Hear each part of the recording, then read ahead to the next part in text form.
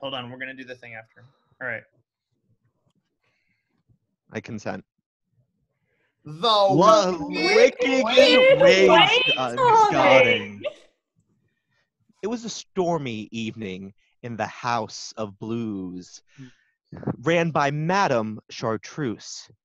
Tomorrow was the biannual family gathering, and she had just changed the wainscoting to Uncle Neil's least favorite color, periwinkle.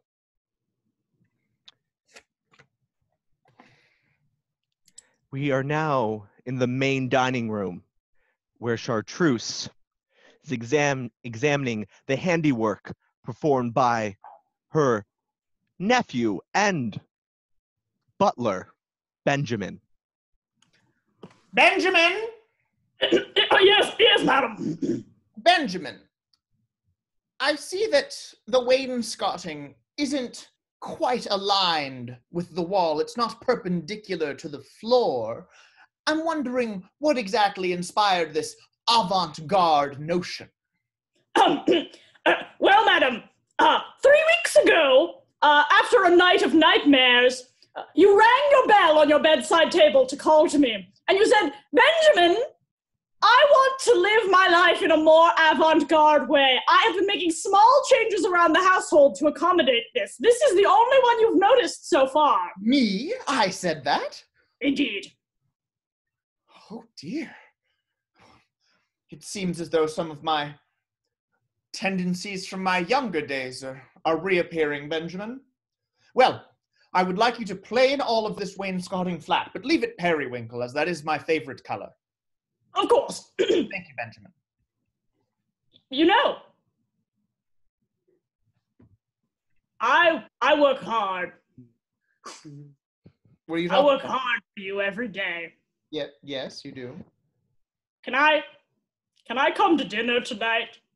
Benjamin, you are my brother's son, and the tradition in this family is for each of us to adopt our nieces and nephews and subjugate them for several years so that they learn the meaning of modesty and respect. This is a very disrespectful question you've asked, Benjamin. How old are you again? You know what would be very avant-garde, if I may be so bold? Inviting me to dinner a few years early. No. Yes, no. No, yes, no. Benjamin, I'm going to go retire to my room. Yes, you can join us for dinner.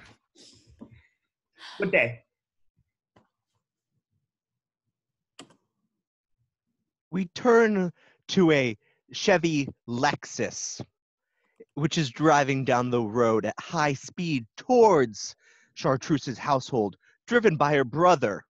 And in the passenger seat, we have Chartreuse's daughter, Samantha, butler to her brother, as is family custom.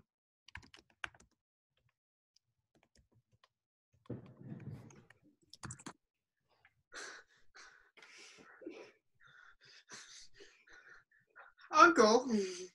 Yes, Samantha?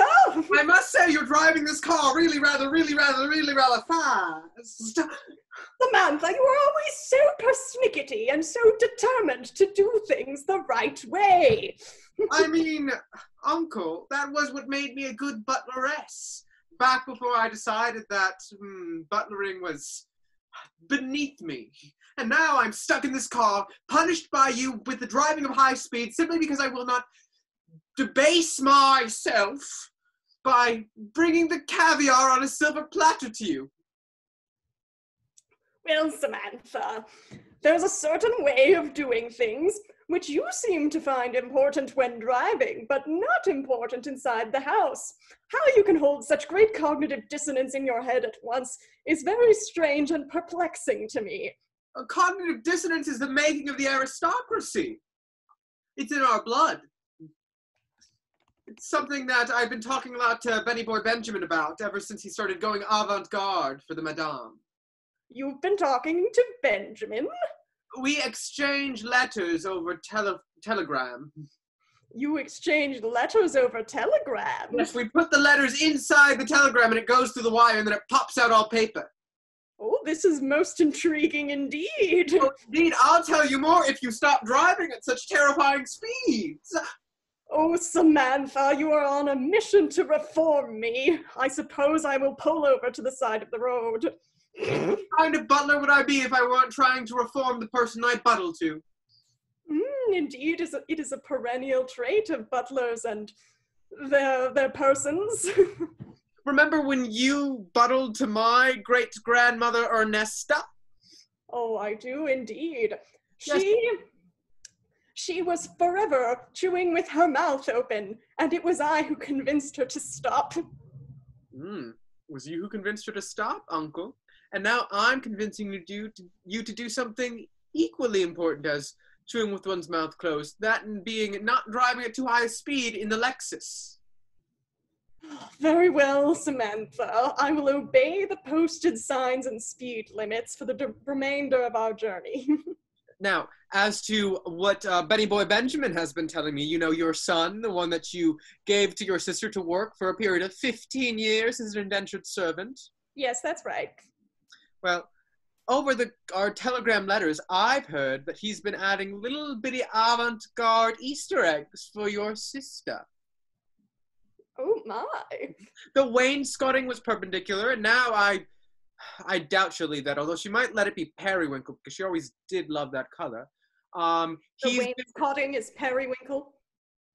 Yes, and I know that you're allergic to periwinkle. I am deathly allergic to periwinkle ever since the incident.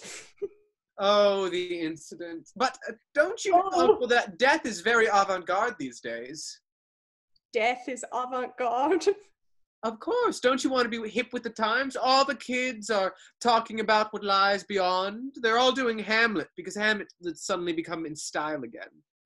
Ring-a-ding-ding, telegram on your phone, ring-a-ding. Let me answer the telegram on my phone. Here's the letter. And let's see what Benny Boy Benjamin has to say. Great Scott, we need to get to the house. Very well, on to the road.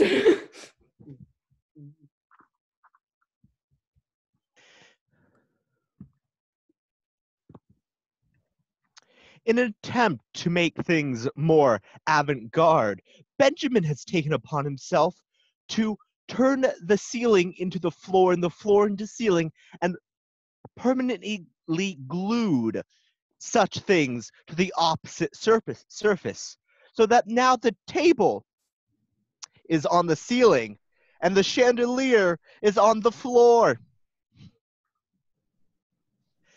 Benjamin is discussing his dastardly but also somewhat helpful remodeling with his cousin Samantha in the servant quarters. My, Benny Boy Benjamin, I do love what you've done with the place. Samantha, if I can just get this glue onto my feet and get my feet onto the ceiling, why then, when our various parents walk in, they'll say, why is everything on the ceiling? And I'll say, why are you on the ceiling? And that's avant-garde.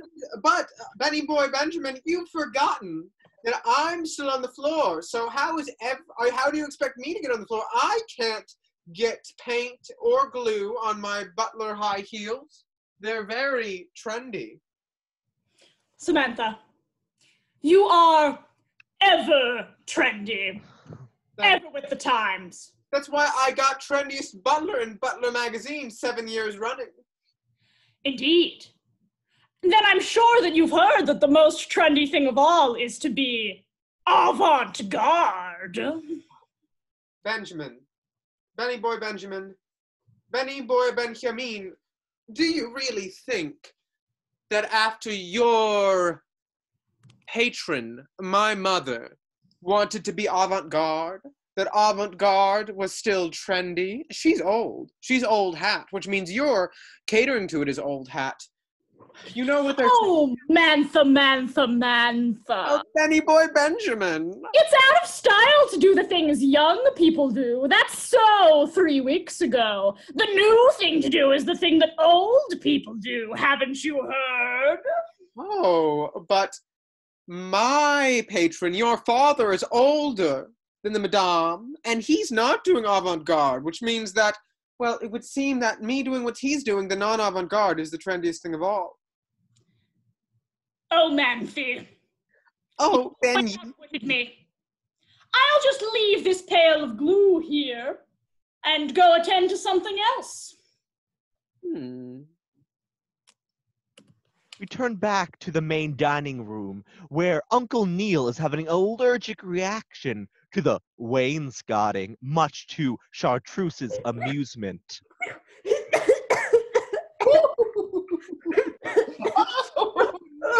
You still sneeze the same way. Here, have an EpiPen. Oh! Oh, doesn't it just remind you of us growing up together? Oh, Chartreuse. How could I forget the incident? When we both bottled for grandmother? Yes. And how we tried to stop her from Are you all right, Neil?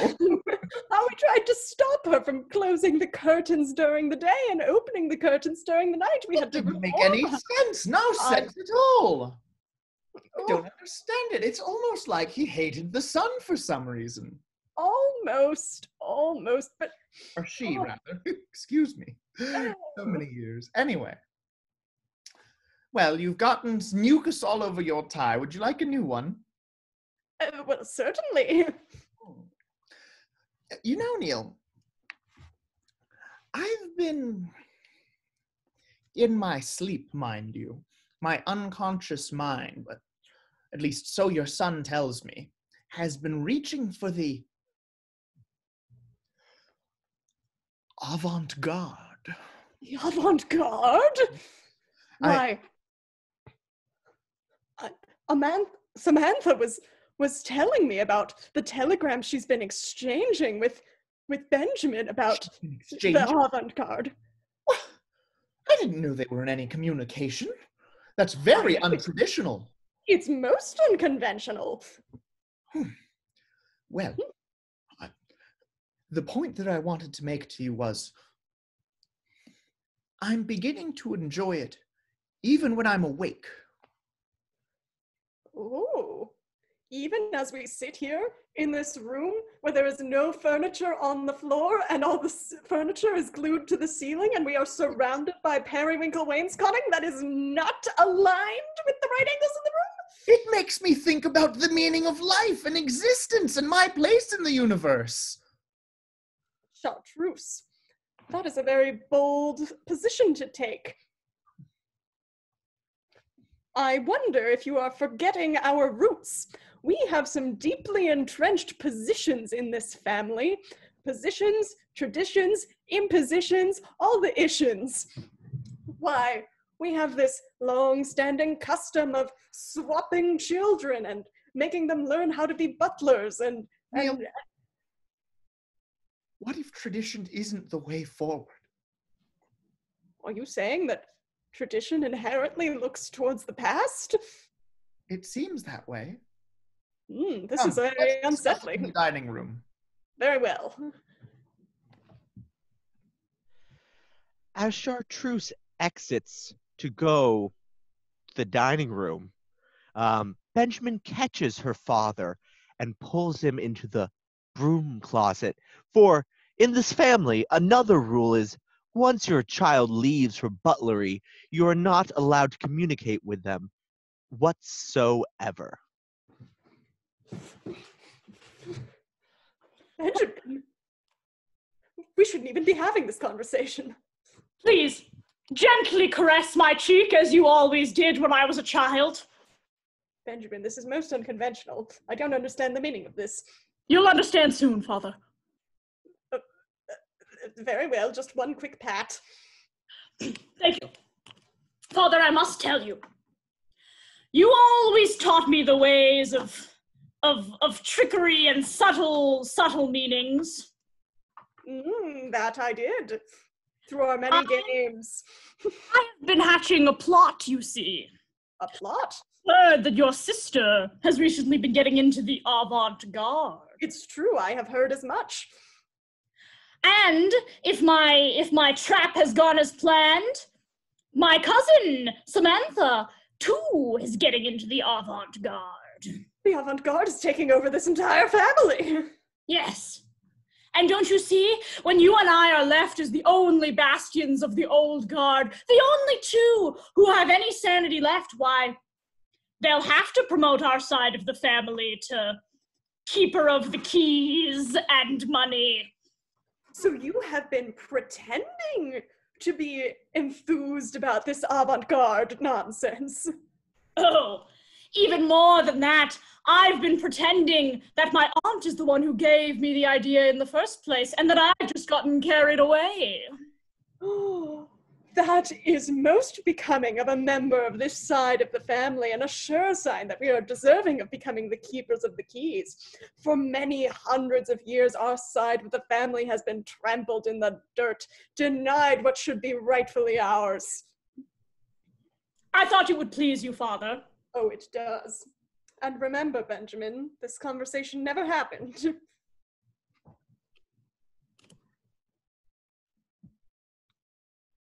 Another rule in this family is one side at all times must keep the keys to the secret room.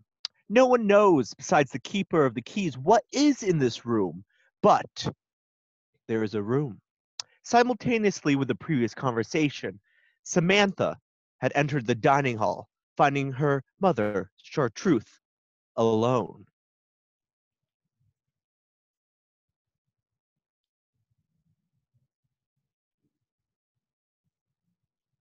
Mother, don't mind me, I'm just standing on the ceiling. I'm not even talking to you. I'm discussing the idea of a mother in the abstract, because, let's be honest, it's not like I've ever really had one. Oh, as I muse aloud to myself, I must wonder if my poor darling daughter has gotten the wrong idea about my parenthood, and if she thinks that I abandoned her at a young age of my own volition, and not because I was forced to do so. Oh, I'm wondering about how I've recently heard that my cousin, Benjaboy Benjamin, has been allowed to come to dinner, all for the sake of avant-garde, yet, well, I don't remember the last time I was allowed to dinner in this house. The house I was born in, the house I spent the first 8 years of my life in. But, well, what are all of these things anyway? Just musings from the ceiling. How interesting that my mind turns to the thought of whether my brother Neil will permit his butler, Samantha, whom he has full custody of, to sit at the dinner table, and how grateful I am that that is not my decision to make. Oh, I'm just thinking about what it means to be a mother and what it means to abide by tradition. And I mean, tradition was trendy back around the time I was born, up until the time I was 10. But, I mean, is tradition valuable in and of itself?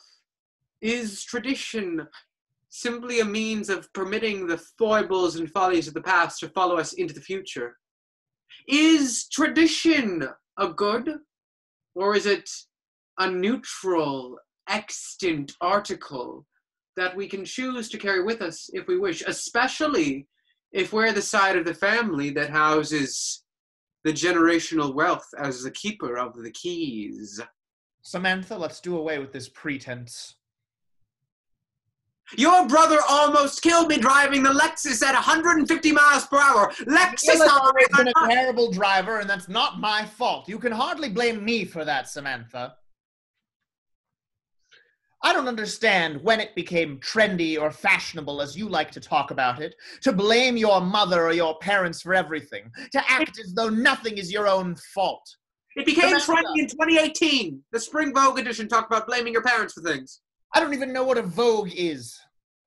Samantha, to follow the whims of others in your quest for fashion, don't you realize that you've given up any of your own beliefs?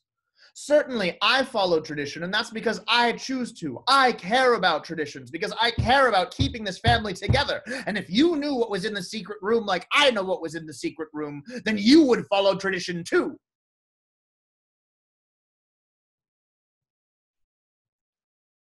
As a lull comes in the conversation, Samantha and Chartreuse are joined in the dining room by Uncle Neil and Benjamin. All four in the same room, the first time in 15 years. Neil. Oh, let the games begin. Samantha, stop that.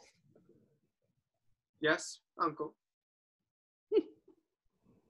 You have such a wonderful handle on her. She's always so unruly with me, Neil.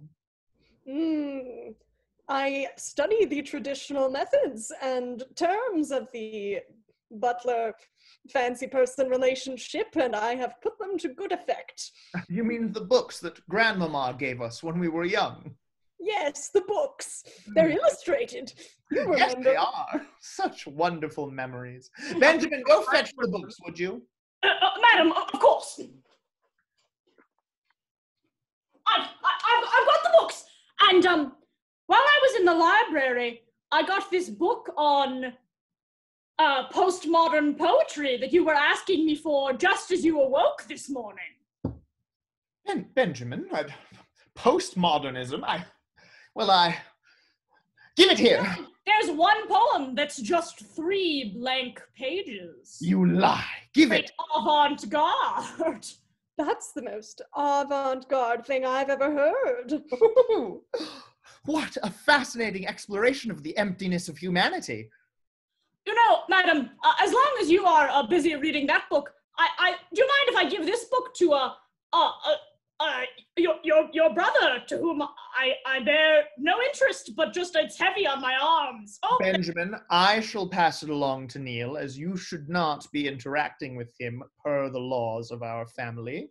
of course. Of course. Which book is this? I might abstractly run. Oh, it's already passed. Oh. Just a book. Nothing important. Just No secret locations hidden in the last chapter. No, certainly not. It's just a regular book with no additional index.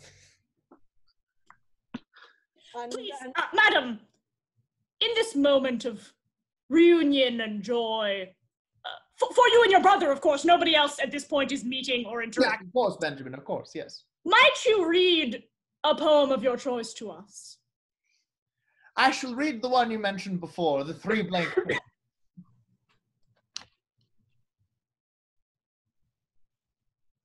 As the poem is read, there is a knock at the dining room door. There's no other expected guests. Who could this be? Who could that be? Who could it be? I'll go get it.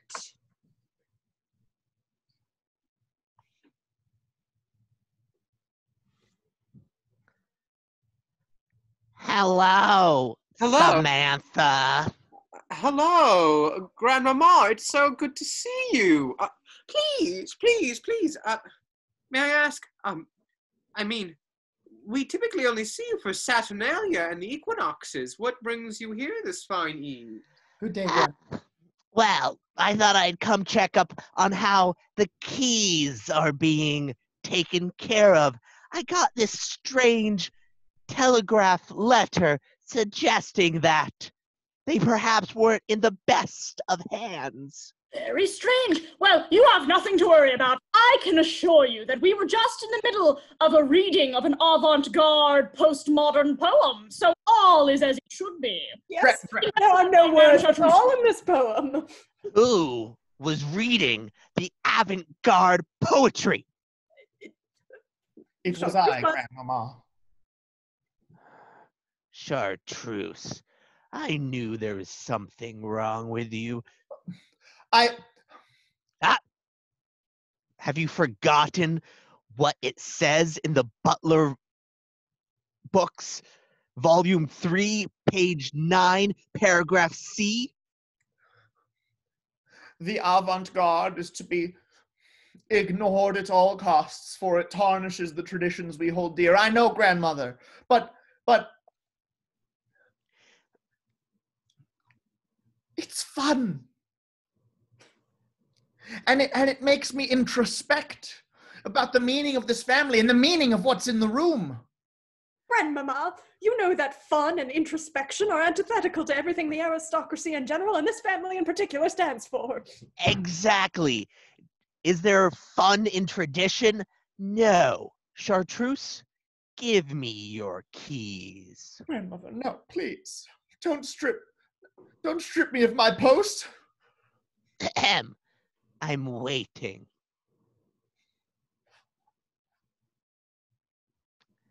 Thank you. Here you go, Neil.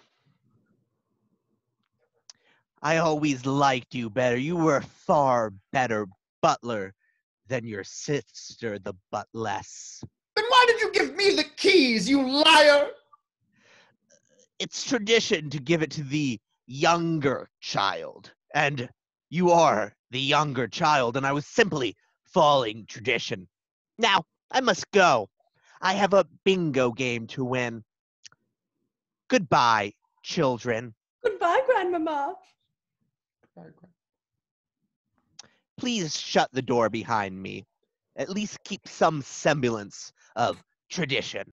Of course, Grandmama. I must say, something doesn't seem quite right here. I don't know what you're talking about, Samantha. The keys are in their rightful place. Everything is neutral. I have no opinion on the matter. Neil!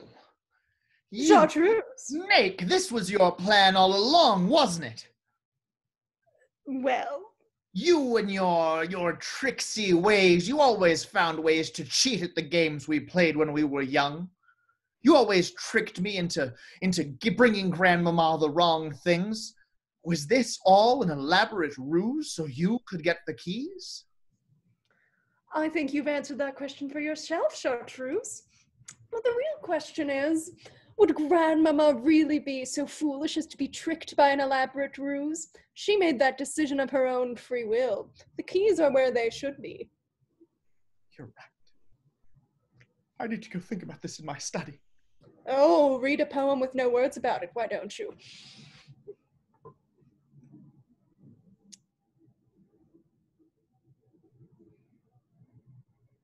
Uncle? Samantha?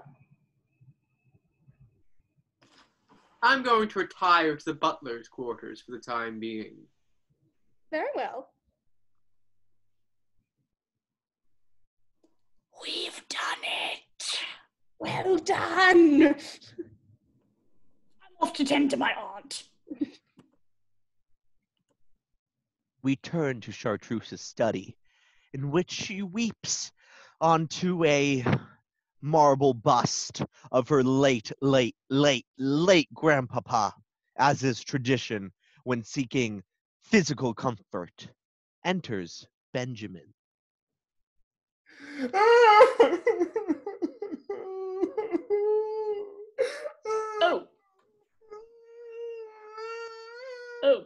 Madam. Benjamin! Oh, You weren't supposed to see me like this. Handkerchief? Yes, I've brought 12 varieties of handkerchief. Which would you like? The blue with white embroidery. Of course. Thank you. I'm sorry you had to see me in such a fit of emotion. Well, you know, it may not be traditional to express emotion. For instance, regret or sorrow to have caused a family member pain. Those are emotions it would not be traditional to express. No, Benjamin. However, now that you've broken form from tradition, Don't remind me. I don't see why you can't express yourself. and do all the things you've always dreamed of. You mean become a singer? I've heard your voice, madam. Aunt. I'm sorry you had to hear me break tradition in that way. It's very improper, you know. Of course. I suppose now that I'm no longer guardian of the thing inside of that room, I am disgraced by this family. What other thing inside of the room? Madam, might it help to air your thoughts a bit more fully? I am a listening ear. I am here to help. Benjamin, you don't understand. In order to put to words the thing inside of that room, it would take aeons, centuries. There are no words to describe something so beautiful and so terrible, Benjamin. But I'm free of that weight. I can pursue whatever I'd like. Benjamin, this is a blessing. Neil will see, Neil will understand the mistakes that he's made. And Benjamin, perhaps this could be a gift to you too. After all, since you haven't had any interactions with your father, as is traditional, you'll be safe. I have to go start packing. Uh-oh. We cut to Uncle Neil after seeing what is in the room.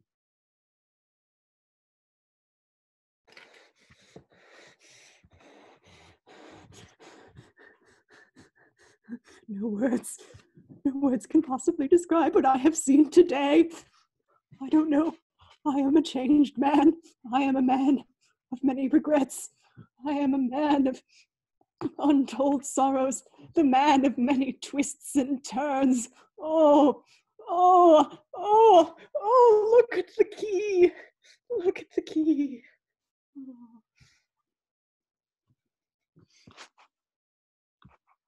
Oh. And And scene.